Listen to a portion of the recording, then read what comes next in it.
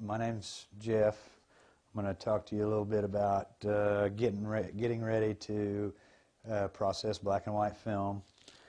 You always want to get everything you're going to need out while the light's on in front of you, so you know where everything is,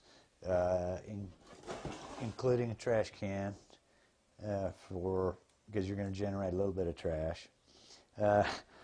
Anyway, with 35 millimeter,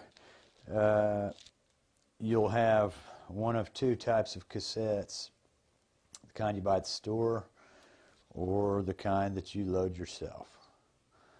The kind that you load yourself, you can open by putting the little tip down onto the table and push the can in. It pops the opposite end off, and you'd pull the film out that way.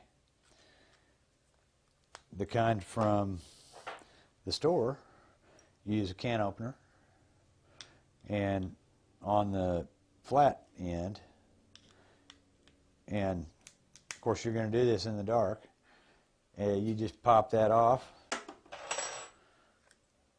throw it away, and there's your film.